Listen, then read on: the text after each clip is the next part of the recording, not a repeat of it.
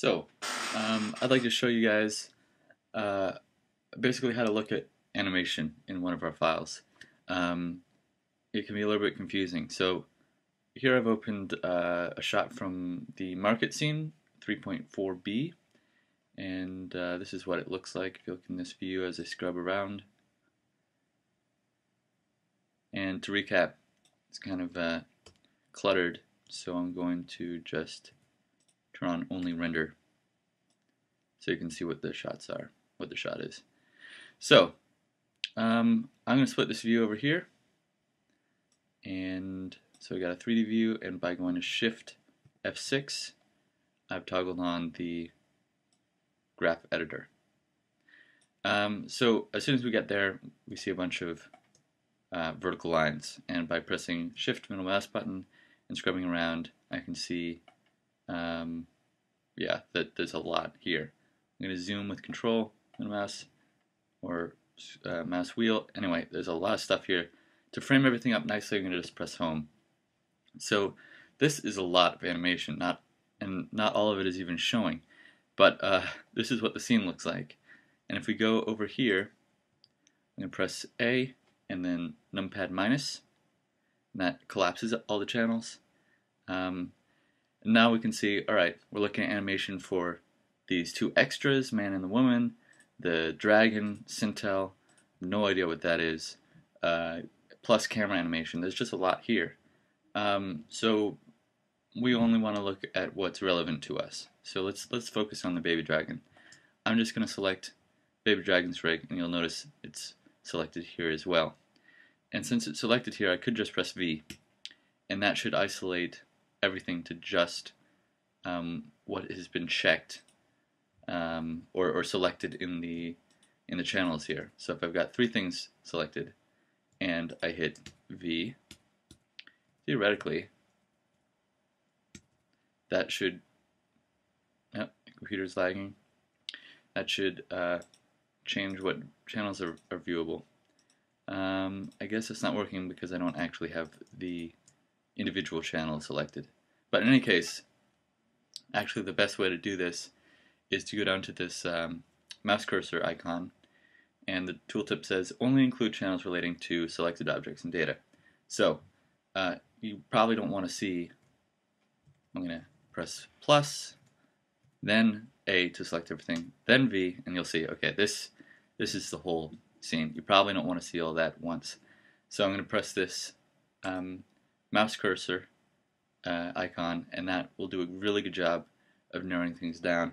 Now you'll notice if I press home here, actually there's nothing that shows up, and this can be a little confusing, but the thing is, right now we're not in pose mode, so we don't have access to the channels, and the channels are not selected apparently.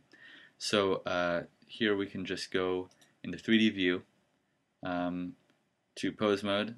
I'm going to just use the shortcut Control Tab, but you can also go pose mode, select all, and here we've got all of our channels. So these are all of the animation channels that have animation on them. Wow, that's a lot. The tongue is even animated. Let's just look at the tongue. Just select that channel, press V, everything else disappears. Alright, so it's not actually animated, but there are keyframes on it. The keys happen to be identical. But I'm going to look at all of it, so pressing A here and V to show toggle the visibility. Those are the tools that I've already used. A, plus, minus, V. You can border select these channels. Press V again. Home. These are all things that are critical to use to be able to navigate and figure out what you're looking at in terms of animation. So right now I'm just going to look at the root. Press home again. And there's no animation on the root. What about the hips? Okay. So it's moving pretty linearly, and then we've got on this channel, which is Equatorian, you know, some rotation there. To select a channel, okay, first, really awesome, you can select all the keys to the left and the right of the playhead with Control right click. So I'm clicking on the right side here and the left side here. Really, really handy. It's also the same in the dope sheet. To select a channel, let me see how I did this. Control Alt, and that will select all of the keys, or basically a channel's worth of keys.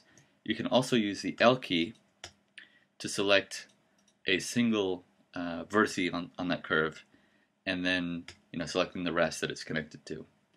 And then to select all the keys that happen on the same frame, just use Alt, right click to select.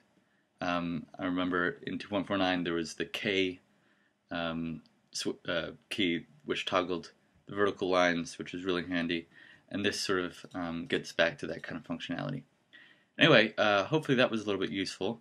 While we're here, I'm just going to show you real quickly how to swap out proxies, because if you notice, I'm on a fairly new laptop here, and it's really chugging to play back. So I'm going to go back. First, I'm going to turn Simplify to 0. Play it back. So that does work better. But still, it's too slow. So what I'm actually going to do, these are high resolution proxies, or high resolution versions of the model that we actually ended up rendering. But I'm going to swap it out for what the animators were actually working with. So I've got it selected, even though you can't see, because of only render. But I believe, I didn't even have it selected. There we go. Whoops. Dragon Baby's selected. I'm going to go over to the Object panel and go down to Duplication, and you'll see Dragon Baby. Now I'm going to select in this group, and you'll see we already have only 2 options. That is because the libraries are already linked up. But here, all I'm going to do is just change it to Dragon Baby Simple. As you'll see, it disappears, but if I frame forward, it snaps into position. And I'll do the same with Sintel. Select Sintel here. So this is what she looks like. Find a good frame. She's got hair and stuff. We go here, the duplication, Sintel Simple, frame forward, and you'll see this is much better. Now if I turn on only render,